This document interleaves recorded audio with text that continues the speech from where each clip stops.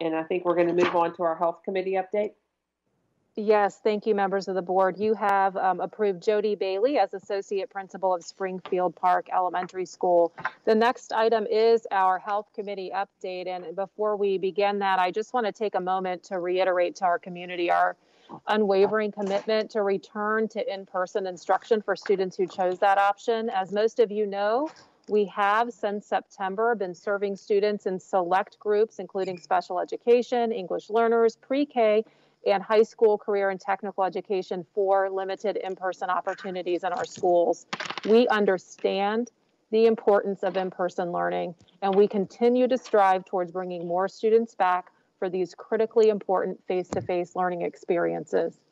Our ongoing efforts to ensure that we are responsive to our students' academic and social emotional well-being led us and this board to vote in October on a timeline for bringing more students into our classrooms for in-person learning.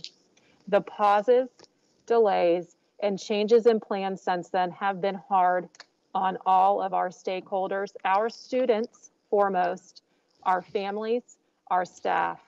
The road to where we are today has been arduous. It has been an ever-changing one. We were firm in our message that we communicated about our timeline to our families for returning to in-person on January 5th. That timeline we communicated on January 5th. But the next day, we learned officially in a governor's announcement that school staff would be included in Group 1B for vaccinations. And soon after that, we heard the incredibly positive news from the dedicated teams, both in county government and our local health department, about collaborative efforts to undertake this effort in an expedited manner. In a pandemic where information changes almost daily, this imminent availability of vaccines for our staff was simply unknown at the time we set our timeline on January 5th. While we knew that vaccines were a future possibility, we did not expect them so soon. But how fortunate we are to live in a place where this kind of teamwork and dedication to our schools and community exists. Given this new and very promising development, we revised our timeline for expanded in-person learning, understanding that while all of the logistics about what would come next with the vaccination effort were unknown, getting through the vaccinating of phase 1 expeditiously is a shared priority. I once more humbly ask for patience and forgiveness from those of you who have opted to return their students in person and showed tremendous confidence in our health risk mitigation planning. I share your heartache, your frustration over the continuous delays to our timelines, and I know how very important it is for our students to have access to in-person learning.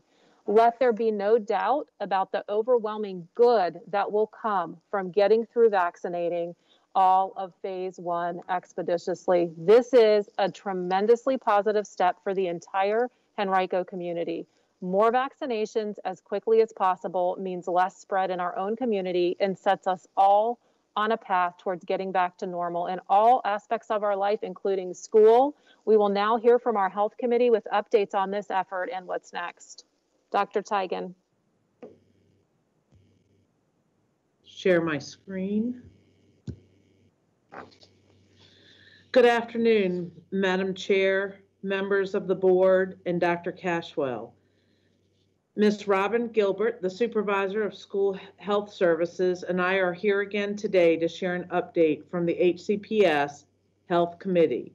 Dr. Veray, our friend, is from the Health Department, is also here on the line to answer any technical questions related to the current health metrics or the vaccinations. The Health Committee has met weekly for the past 3 weeks. After each meeting, our superintendent was updated. After last Monday's meeting, the division leadership team was updated and discussed next steps. The local and regional data was reviewed, and the 2 core indicators related to community spread continue to be at the highest risk category as we looked at them this past Monday. The number of new cases per 100,000 persons within the last 14 days was 827. That was Monday. On Tuesday, today, that number is down slightly at 818.8. The percent positivity for the last 14 days was at 13.9% on Monday, and today it is marginally less at 13.8%. While we have put an equal emphasis on the three core indicators, recent guidance from our health professionals is for schools to put a much greater emphasis on the ability of our schools to implement the 5 key mitigation strategies that are a part of the third core indicator. While we know community spread is high, we know we have not had outbreaks resulting from spread between adults and students and adults. This is after many months of having over 1,000 students in our schools for limited in-person learning, and then additional students in our schools for childcare. At the January 4th Henrico County Public Schools Health Committee meeting, Dr. Avulis stated he was not aware of another school system who has invested what Henrico has to ensure the safety of staff and students. His confidence in our mitigation efforts were strong. In addition to reviewing the health metrics, the Health Committee reviewed student progress data as well. During first quarter, we saw an increase in the number of students across all grade levels who have missed 5 or more days of school since the start of the year. And also, when looking at student progress, we saw that the number of students failing 1 or more classes had also increased across all grade levels. The mental health data from the Henrico Area Mental Health and Developmental Services on access to youth and family services continues to show an increase in access, with the crisis intervention team indicating that there's been a decrease in referrals. This increase in community mental health access and lower referral rates internally is concerning. While the school-based mental health teams continue to provide for students' mental health needs, needed referrals may not be occurring due to the decrease in face-to-face interaction. Many students do not turn on their cameras during classroom instruction, making it impossible for teachers to evaluate where students are. Overall, while some students are thriving in the virtual world, others are struggling, and this aligns with the feedback we have received from families since the start of the school year. As you may recall, as Dr. Cashwell just shared, on Tuesday, January 5th, we shared our timeline to return to school. And then on Wednesday, January 6th, the governor announced school staff would be considered essential workers and be included in Group 1B immunizations. This was new and exciting news. Later that week, the county reached out to schools to begin planning for what it would look like for Henrico County. The true impact was unknown, and we adjusted our timeline to assist with the efforts and provide staff with access to the vaccine, and the only constant seemed to be change, rapid change. We adjusted our timeline to assist with efforts and provide staff access to vaccinations. We anticipated these efforts would impact our timeline and wanted to be transparent with our families. So where are we now? Henrico will be going into phase 1B on Monday, January 18th, and the health department, county, and schools are currently working feverishly to prepare for the first immunization events in Henrico next week. Tuesday evening, I learned the Regional Incident Management Team, or Regional IMT as it's referred to, was being reformed to provide greater collaboration for the immunization process, thus lessening the impact on our school staff. Still, about half of our nurses will be assisting with the immunization efforts next week during the day and possibly evenings. Specifically, they will be assisting on February 20th, 21st, and 22nd of next week, while the others remain in schools to support our students participating in limited in-person instruction. Days for nurses to assist the following week have not been determined. As you can imagine, the immunization administration process is still evolving as needed along the way. The one thing, though, that has not changed is the county's and the health department's support of schools in making our staff a priority in the immunization process. The health department has asked all employers to prioritize front public student-facing employees first from the lens of increased face-to-face exposure and an inability to telework, and are relying on us as employers to determine who those individuals are. We are working through this process, but we are hoping the efforts of the regional incident management team to hold mass vaccination events where the county is prioritizing our employees will hopefully be able to accommodate our staff in a very quick fashion.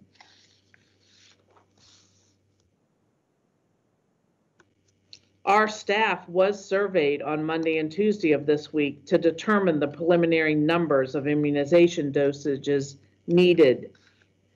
The survey provided access to a Virginia Department of Health town hall presentation that had been shared last Friday afternoon to key health liaisons in the various public and private schools in the Richmond area.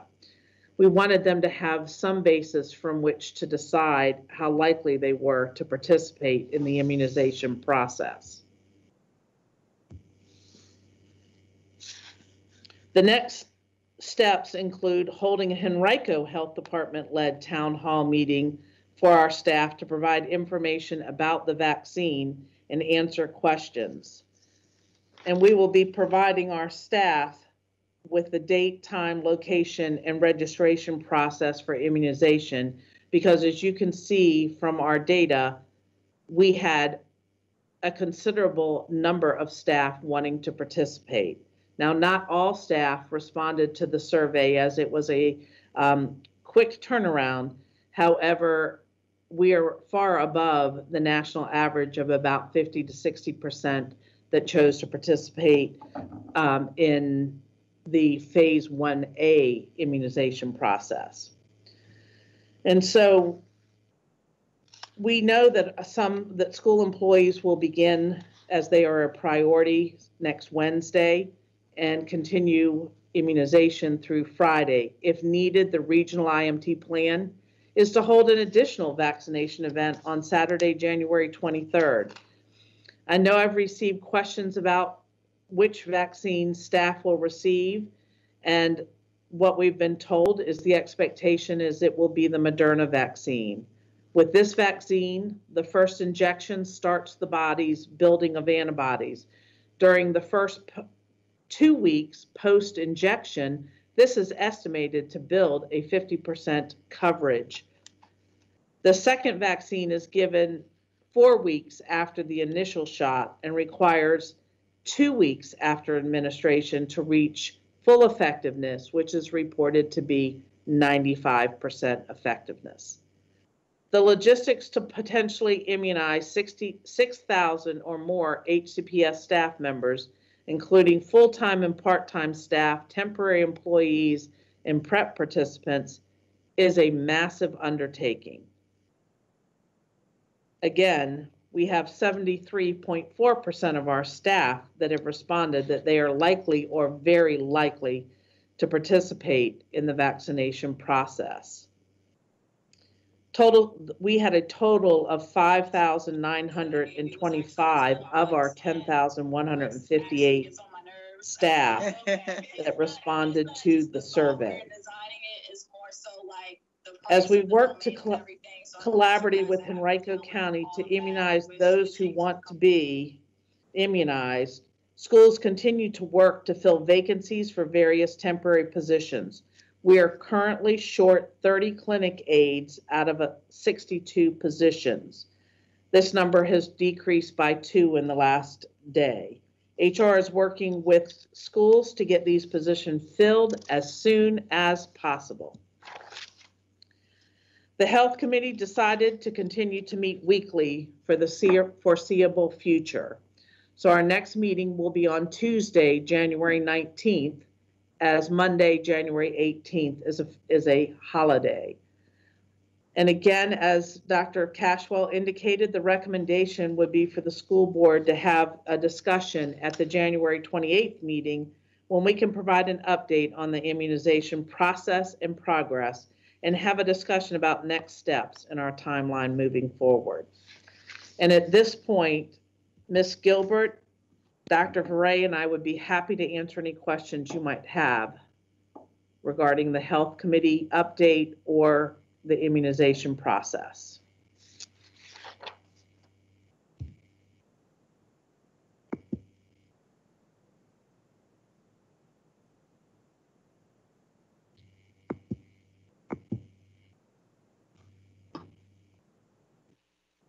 I'm sorry, I couldn't unmute.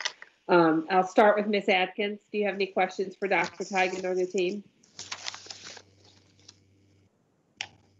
Thank you, Dr. Tigan, for that update. I know that you shared that we'll get additional information on the 28th regarding the process very quickly. I did want to ask, you know, as far as the process goes, my understanding is just for the patient or any individual, they come in, they get the shot, and then they are monitored for a certain period of time. And then they will receive a card or some sort of notification when to come back.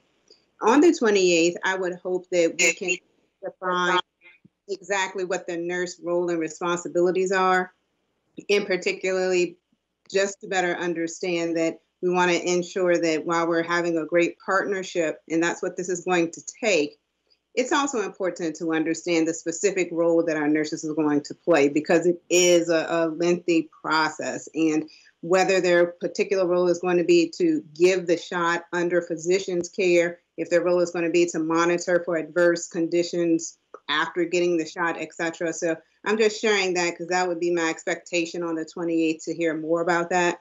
I would also want to better understand from that sort of the clinical side of the house, but from the administrative side of the house, I'd want to better understand how it's organized from a claims perspective, and also better understand who's paying for the services. So I don't know if the nurses will still be under Henrico County Public Schools, or will they sort of be employees of the health department? That's, again, more on the administrative side of the house, because they would need to be under a physician to disseminate these vaccines. So these are some of the answers to, you know, that I would expect, you know, on the 28th. So I'm going to pause to allow my colleagues to ask their most, priority questions. Yes, ma'am. Thank you. You're welcome. Reverend Cooper, I'll let you go next. Yeah, thank you, Dr. Tigan, for the update in regards to current status and basically, you know, where we are until our next meeting in regards to. So, you know, I would be looking forward to receiving, you know, what the metrics are and with the next steps. And so I look forward to hearing that dialogue. Thank you. Yes, sir. Ms. Kinsella? Yes, I'm just going to thank you again, Dr. Tigan, for the presentation. I'll try to move us along as quickly as possible. Will teachers and staff with accommodations who receive the vaccine still be able to teach virtually? Yes, ma'am. Okay. Participation in the vaccination won't impact, their accommodations. Okay. And then do we expect the plan for fall or spring sports to change? No, ma'am. The intent is for the fall and, subsequent and spring sports to go on as planned. Specifically, fall is the next one coming up on the first week in February, but we expect it to go on as planned.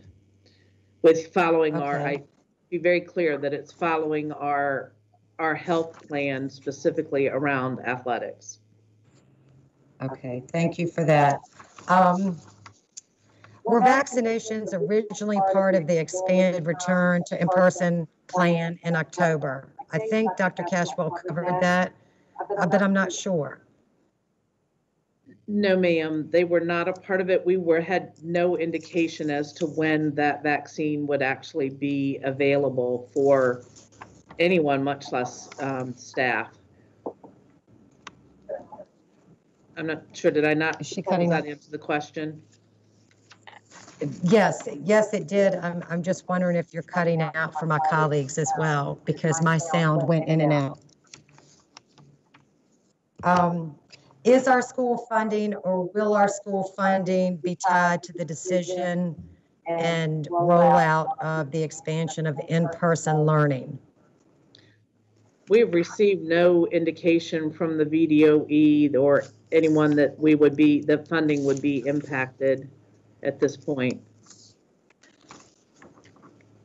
Okay, and then, let me see, you answered that.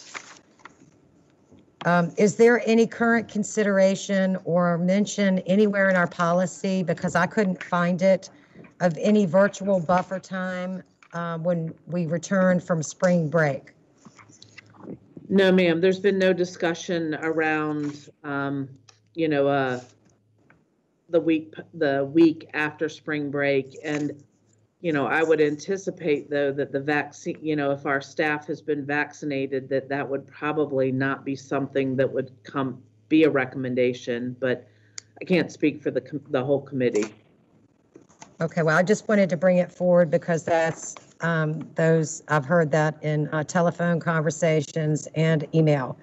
I've heard from staff and bus drivers about students who might not follow the guidelines when we do return to in-person.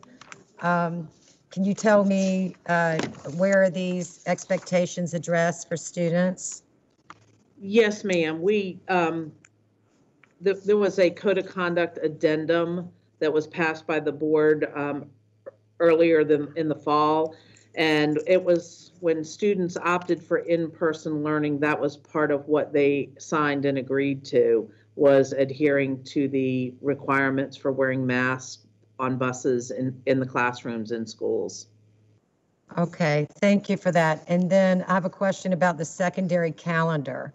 Are the 2 asynchronous days at the end of the quarter still asynchronous for secondary? Yes, ma'am. They would stay asynchronous. Those days were at the end of the 9 weeks in the semester.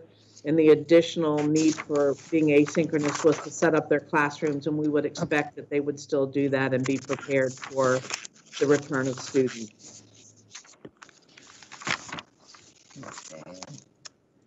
Okay, in the interest of time, I'll yield the floor.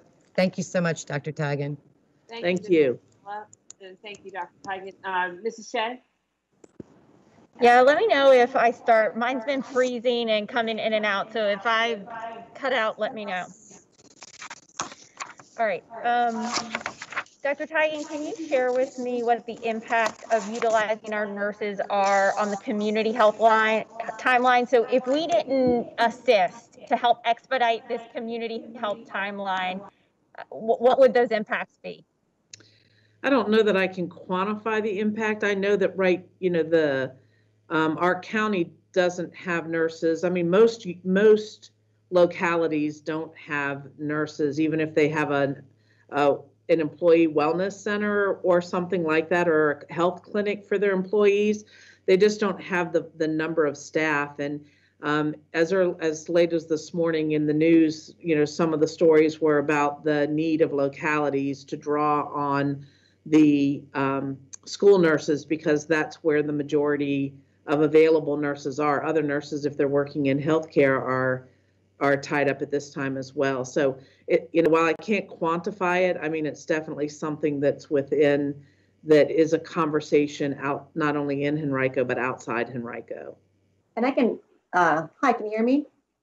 Hi, it's Yes. Melissa Beret from the Correct. Health District. Hi, Melissa Beret from the Health District. I would just like to add that even today on the governor's press conference regarding, not just vaccination, but other things, as he has been doing, he put out the call. We need every available clinician. If we really want to get vaccine into arms as fast as it needs to happen, we are needing to mobilize as many people who can vaccinate as we possibly can. So even as we are, working on getting EMTs able to vaccinate, making sure that we're enabling our pharmacies to have vaccine to vaccinate, anyone with the number of vaccinations that we have to have in between now and the summer, we're trying to bring out as many as we possibly can so that we can get as much vaccine in arms so that we can get to herd immunity. So really, it's a statewide call. Thank you. My apologies a little bit on my delay. I'm having some connectivity issues over here. So as we look at this ballpark estimation, by the way, Ms. Ogburn, do we need to pause to officially do the? We actually do. I was gonna. Okay. We do have a public hearing planned at 5 that was supposed to start 5 minutes ago. I'm going to we'll just pause in our agenda and we'll get right back to it because this is obviously a very important topic. But does anyone know if we have any speakers for our 5:30 public hearing? We do not, because I'm wondering whether we need to read the script and go through the whole thing if we don't have any speakers. Megan says yes. We do. Okay, so I will. The next item on the agenda is the public hearing to solicit public input for the proposed revisions to our 2018 to 2025 strategic plan. Some citizens may have signed up in advance with the school board clerk. Mrs. Harris, do we have anyone signed up? No? Okay, thank you. We will follow that list first, which there is not one.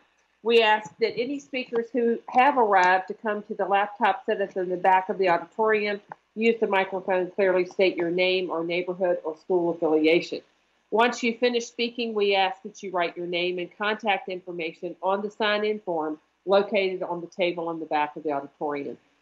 Due to health concerns, hand sanitizer is provided. To assist you in tracking your time, there is a timekeeping system, and speakers will have 3-minute time limit. The light will be green as you begin remarks. The yellow light means you have 1 minute remaining. We ask that you stop speaking when the light turns red. The school board is here tonight to hear from anyone who would like to speak on the strategic plan, and speakers should speak directly to the board. We appreciate any attendance tonight and the input. And do we have any speakers for the strategic plan? Come one, come all. Madam Chair, there are no speakers present. Okay, thank you, Madam Vice Chair. We have our next public hearing at 6 p.m. to have input on redistricting. So what we will do is we will go back to our discussion on the Health Committee and pause at 6 for the public hearing. So Mrs. Shea, feel free to continue. Thank you. Okay, so Dr. Teigen, when we look at vaccinating our staff, how many days do we anticipate the first dose a single dose to take? Like how many days are we talking? Well, and maybe Dr. Varay is better one to address this. I'm happy to but I would think to having a medical professional. Dr. Varay? I guess I'm wondering, were you speaking about how long it would take to get through all the nurses we have signed up? Or, sorry. No, I think she was talking about immunization, like the timeline with the Madera vaccine, the first shot. Oh, correct. Sure. Right. Mrs. Shea, I think your question was really how many people, like in a day, can? Yeah. So, do we anticipate it taking 4 days to do our staff? Do we anticipate it taking 2 weeks to do our staff in terms of actually administering the vaccine? Dr. Teigen, I can help you with that. I believe we received, or we're anticipating having in hand somewhere around 3,500 doses to start off with of the Moderna vaccine. We have starting off 32 vaccinators for Wednesday, Thursday, and Friday, working in 2 shifts starting at 8 in the morning and going till 8 at night. And a vaccinator can give approximately 10 vaccines per hour. So hoping that 320 vaccines will get given each hour that we're there for the 12 hours, all 3 days. I will add that the one limiting factor that everyone is subject to, beyond the nurses, beyond all of the staff, beyond all of the logistics, is we have to get the vaccine from the federal government. So as long as we get what we ordered, that's the one caveat I'll give about everything with vaccination is as long as we are able to get allocated what we have requested, then those numbers should be solid. I just wanted to make sure I put that out there. Awesome. I appreciate that. I just want to clarify too that while teachers are, our teachers have access this next week, our Henrico firefighters, paramedics, they also have access to this window of time for their vaccinations. I gave the analogy to when I was talking to a constituent earlier today, where it's kind of like a rope. You know, there's a lot of levels of red tape in the government agencies up the ladder from where we are that this vaccine has to come down to, and we're kind of like the end of the rope. And if somebody higher up than we do jerks it, you know, we kind of get flung around. And so I understand that, you know, this is provided that everything ahead of us, you know, happens like it should. So if it's going to take, I don't know, let's say 4 to 5 days of vaccination for our employees, and then you said that since we are getting the Moderna vaccine instead of the Pfizer vaccine, we get 50% effectiveness after 2 weeks, correct? Yeah, that 50% effectiveness you should start getting the effectiveness at 2 weeks, and by 4 weeks you should be at 50%. Somewhere in that 2 to 4 weeks. At 4 weeks you get the second vaccine, and 2 weeks after that we expect you to be at 95% efficacy, and that would be the total of 6 weeks from your first shot. All right. And that reason is why, and that's a really big reason why we really want folks to go through the whole series as much as possible. Or I know that some folks are just thinking they'll get one and that'll be enough, but we really are encouraging folks to go all the way through. Dr. Veray, can you briefly talk to us very briefly about the shift in the focus to the in-school mitigation strategies as opposed to community spread for our metrics? Sure. I think there are a couple of different things that have come up, and you said briefly, right?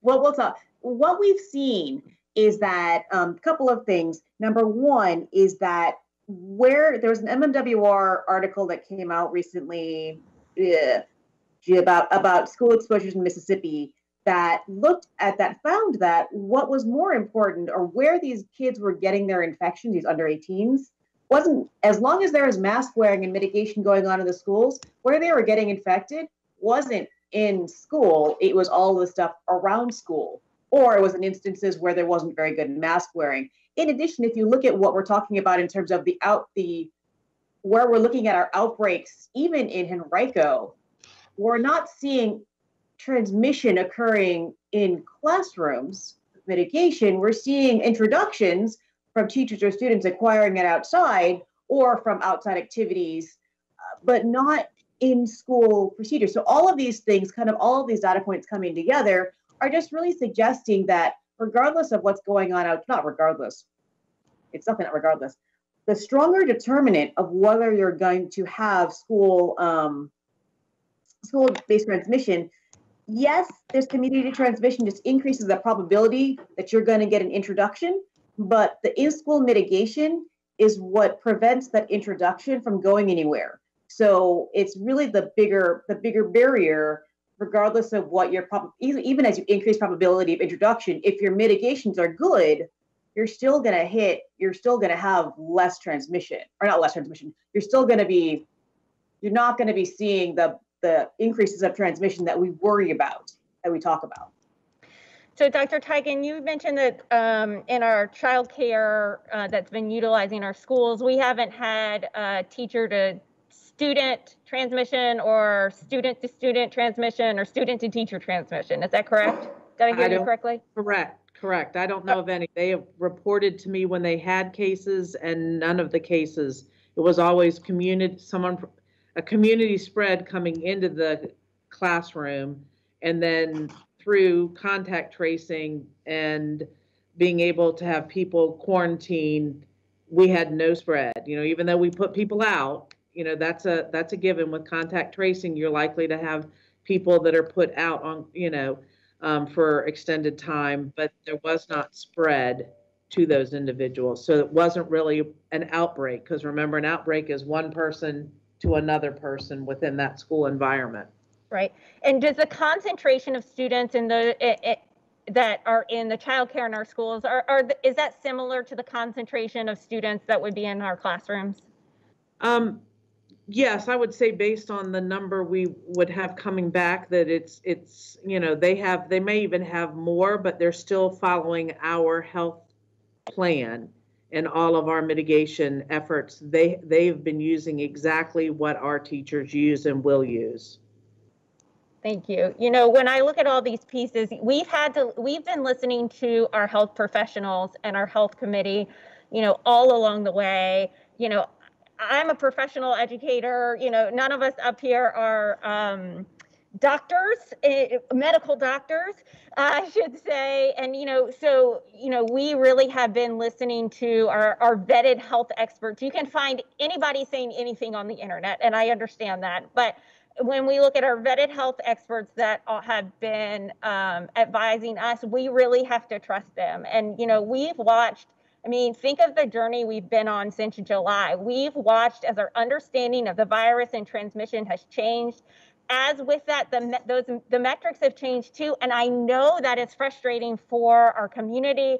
It's frustrating for me, but we have to keep the metrics up to be our best understanding, and we have to trust our health experts on that. And so we started in July with pretty much no metrics, and then we moved to the burden metric, and then we moved to the school metrics from the VDH. And now we're understanding, as we nuance those metrics, now our health experts are telling us that we need to be putting more focus on in-building mitigation. And I know for some people that sounds scary because it's not what we've been hearing, but I have to trust the health experts. And so, I know we have a really good mitigation strategy in place. I am really excited that our people are being able to get the vaccine. And so I look forward to continuing this discussion on the 28th to see, see where we are with the vaccine and how we can get our students back in school and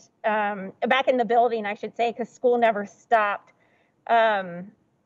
And really trust our health experts, which I am not. And so, Dr. Cashel, I would ask if we continue on the timeline that we are, I would really like to see some additional in-person supports for our students until we're able to put everybody back in the building.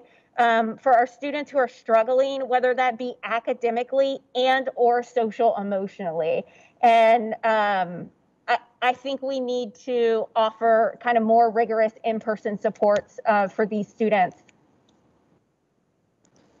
Mrs. Shea, I'll respond to that. Absolutely. We, our team overseeing our school leaders and working directly with our schools centrally have been working with our principals to help them understand how it is a priority, just even beyond the groups we've already targeted. So early childhood, ELL, our CTE courses have already been engaging in a high level of limited in-person instruction on a regular basis since September, but looking at increasing it beyond those groups. And I know that's already happened in a number of our buildings, but particularly this additional delay has caused us to double down on that effort and look at how we can offer opportunities in a limited fashion to students in person beyond the original groups targeted.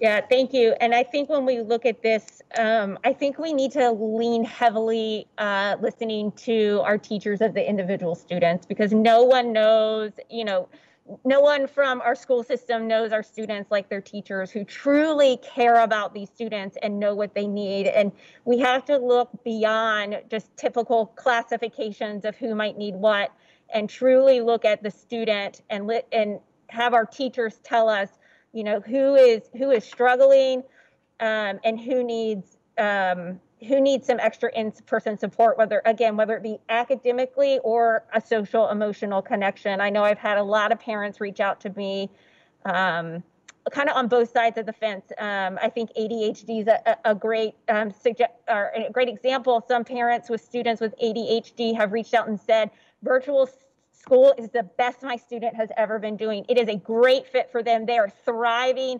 This is what they've needed all along. Where I've also had parents reach out to me whose student has ADHD and say, we can't do this at all. This is so hard. This is the hard. So, you know, I think we can't just look at 504 plans or IEP plans. We really have to look at the individual student, even a student who may not have you know, may not have a 504, to say who is struggling, who needs help, even if it's not academically and it's social emotionally.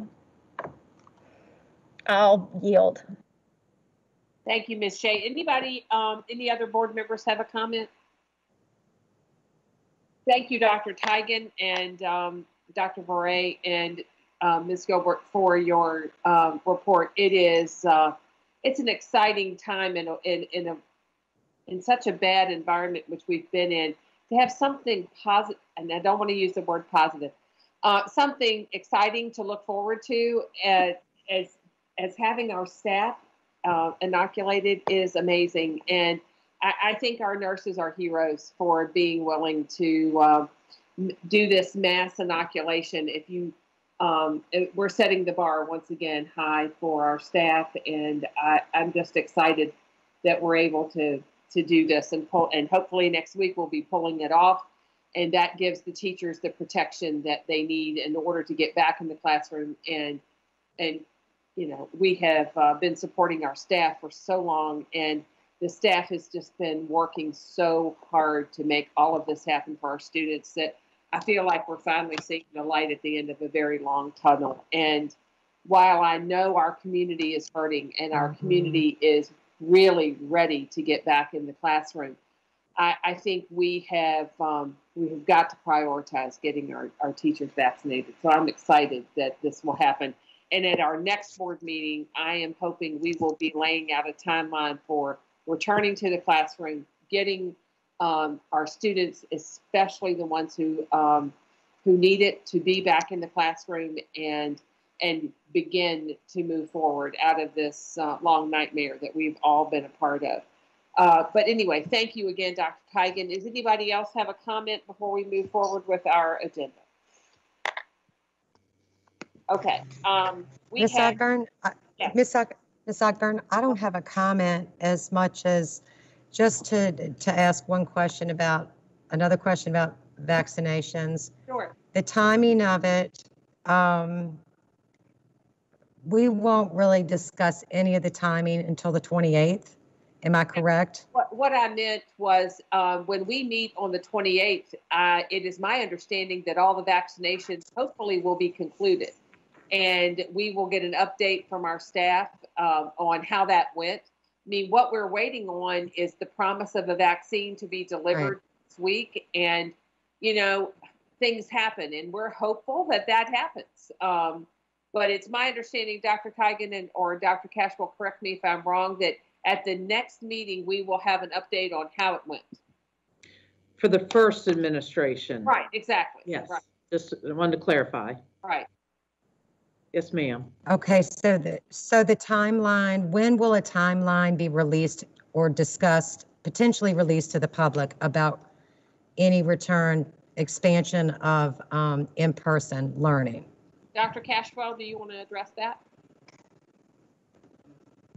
Certainly. So, you know, as Dr. Tigan just said, we have a timeline laid out that we're hopeful we'll be able to maintain. And I think Dr. Beret pointed out that it includes even getting the actual vaccine in hand. So we will certainly be updating the board between now and the 28th, but the intention on that progress and any changes there. But hope to be able to have a discussion with this board on the at the 28th meeting in relation to where we are, where we see next steps, and the timeline going forward. Okay, and then yes, that does. In other answer words, my we question. we wouldn't be releasing a timeline before then. We need to get through that next step to know more. This is Alicia. I did have a question earlier. I referenced a few questions that I had specifically on the clinical side, making sure that we have physicians available. Of course, nurses have to be under physicians in order to disseminate a shot. And the other question was around understanding the administrative processes that come into play when we have sort of this enormous effort. So those questions, I was expecting an answer for on the 28th. So I want to make sure I understand answers. When will the answers to those questions happen? I think that it's important to have the answers to those questions prior to the 28th, to be honest, now that I'm have a better understanding of what's going to be shared on the 28th. Can you help me understand how that information will be shared to board members? Because that's a critical piece of the entire process, understanding the specific roles that our nurses play, the function that they will be under, the liabilities that take place, or hopefully won't take place, making sure, is the nurse also responsible for monitoring adverse reactions after giving the shot, and will a physician be on site? So those are the questions that I have. They're probably a little bit clinical, a little bit administrative, all falling under the medical umbrella. So are we going to get that before the 28th, or is that something that we'll talk about offline? We can talk about offline as we have. Go ahead. I'm sorry. Oh, sorry. I didn't mean to speak at the same time. I was just going to say, certainly I hear your questions, Mrs. Atkins, and we can work certainly to provide you the detailed answers you've asked for subsequent to this meeting. I don't have some of that information on hand, and I want to be able to give you the most thorough answer possible, and it certainly can be before the 28th. We can get back to you. And Dr. and Ms. Atkins, just to follow up on what you said, I would imagine that that information would also be shared with employees as to, what's going to be in place when they come to get vaccinated, because they're going to need to know, is there going to be assistance for anyone, and what kind of supports are there for employees? I think that's part of the process, would it not be? It will be. Sorry, it's Melissa again. Okay. So as part of the, sorry. As to our staff and to the public, actually, I would think it as part of the process. Am I right? So yeah, it's Melissa again. I don't have all of those details in front of me right now. I do know that they are being worked out between county and HCPS right now, and making sure those are all laid out. And it's actually a fair amount of it's being laid out in the planning process. So while we could bore the public with it, I don't know if they want all of it. I think that should not be problematic to have for you guys offline. I'm just not poised right now, and there may still be some pieces that are being laid out in terms of roles and things like that. But I don't see that as being a problem to share before next meeting. But obviously, I should probably let Robin speak to that. And I think that the regional incident management team, they're still pulling together and finalizing plans. I mean, they've done an amazing job in not even 2 days to have pulled together what they have. But we'll share more information as we know it from the incident management team. But I can assure you that all T's will be crossed and I's will be dotted before we proceed. And so that I can assure you of, Ms. Atkins. Absolutely. Mrs. Shea, did you have another question? Yeah, this might be for someone, whoever on the team, maybe Ms. Gilbert. So I've gotten a lot of questions around what will our nurses' roles be between the two doses, between giving our staff the 2 doses of vaccine. So the nursing staff, while we're not vaccinating right now, we will be back in the schools tending to the children. They're there doing limited in person. We're still following up with students that will be returning to us, hopefully in the very, very near future, because we miss them terribly. Making sure we have everything in place for them to return their health plans. We're participating in IEP and 504 meetings to ensure their readiness. And like I said, we do have students in school, so we are tending to their needs. Yeah, and they will be giving the vaccines over this course as well. Yep. Any other questions, board members? Ms. Kinsella, Ms. Atkins, did you have plenty of opportunity to add to your questions that you had? Ms. Kinsella, did you have another one? I thought you might. I wanted to be sure. I did. I had one in terms of, and I'm sorry if it's been addressed, but my audio is going in and out today. Have we heard about the hierarchy, if there is one, for employees to get vaccinated?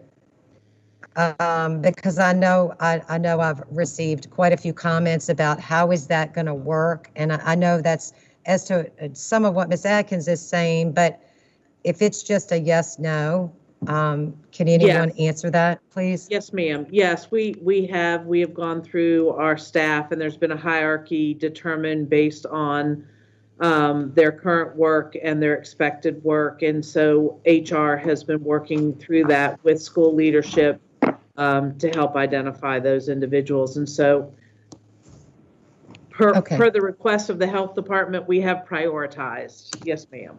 Okay, thank you. Thank you. And then I'll just wait and let our FAQ come out, frequently asked questions, cover some of the other more detailed items of concern. Thank you so much. You're welcome. Madam Chair. Okay, thank you, Ms. Kinsella.